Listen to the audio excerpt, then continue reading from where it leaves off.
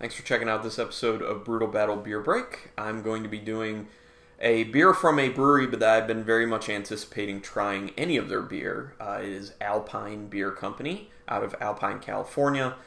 Small production, relatively really, local distribution out in California. I don't think they go outside of the state yet, but they were purchased by Green Flash at one point, so maybe they will grow and their distribution will grow at some point. But this is compliments of Carlos Guerrero. Thank you very much, Carlos. I do appreciate it. This is the Duet West Coast IPA by Alpine.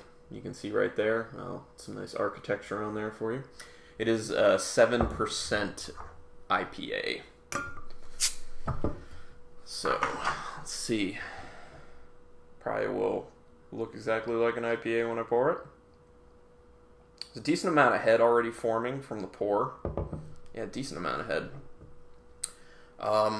Super filtered. Some nice bubbles coming off the bottom. Very orange. You can see right through it pretty much. It's got a nice white head, like I was saying as I was pouring it. Ooh, yeah. There's a lot of floral notes in there, a lot of citrus.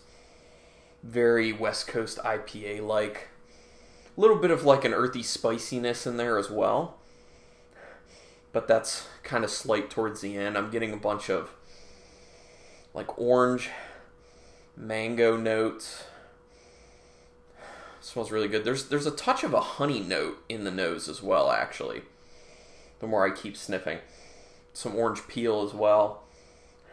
It smells really good. It smells very vibrant. It smells substantial, like a kind of typical West Coast IPA, but it smells very clean as well. It doesn't smell like there's a ton of malt backing it up, but an okay amount of malt. Let's taste it.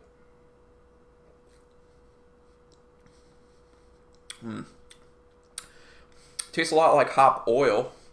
If you know what hop oil is like, just think pure concentrated hops, and it's got a lot of that flavor to it. Citrusy. It's got a lot of those floral kind of grassy aspects to it as well. Very clean the way it finishes. It almost kind of leaves your palate somewhat neutral. You have a little bit of lingering bitterness, but it's barely there. Mouth feels pretty medium. Not a ton of malty presence for that thicker mouth feel in there. It's pretty light, like light medium light, something like that. This is really easy to drink IPA, a very tasty IPA.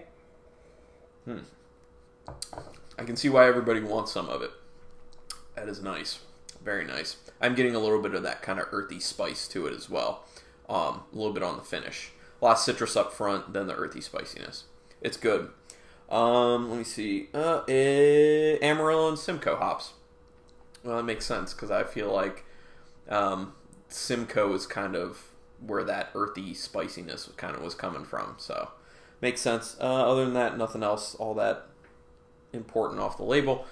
But hey, Alpine Beer Company, highly lauded, rightfully so.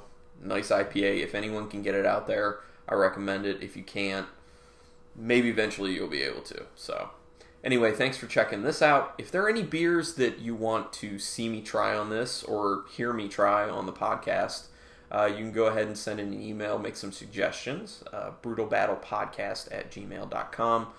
All suggestions are welcome. Carlos Guerrero, thank you again for this duet. I'm going to share this with the wife. She'll be very excited. Goes well with dinner, having Jimmy John's subs. What more can you want than a West Coast IPA with Jimmy John's? Anyway, thanks everyone for checking it out. Go get yourself an awesome beer.